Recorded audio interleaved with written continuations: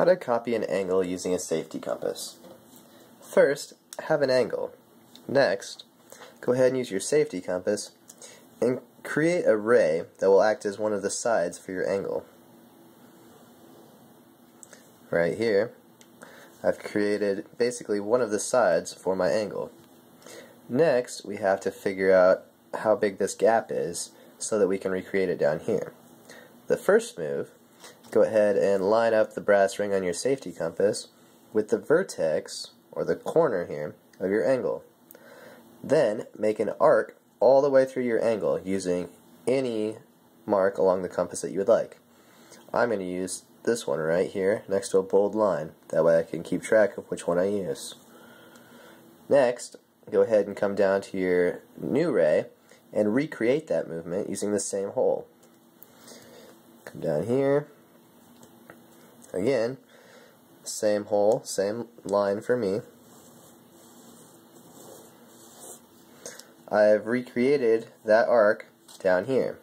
Might look a little bit bigger, but that's just because I went a little bit further around.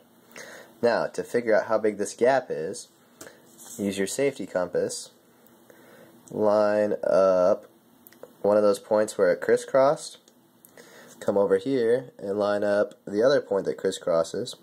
Looks like I might end up using the white inside part. Yep, right there. The very outside edge. Come down here, recreate the movement. Brass ring on the part that hits, just like I did up there. Again, use whichever hole that you used. For me, it was in here. For you guys, it might have been out here somewhere. Right, like that. So far, our two arcs are exactly the same. Which means, if I connect the vertex through that point, just like it is up here, I'll have recreated that exact same angle right down here. So go ahead and do that. Connect the vertex with the point where our two arcs intersected. And this angle is exactly the same as that. And that's how you copy an angle.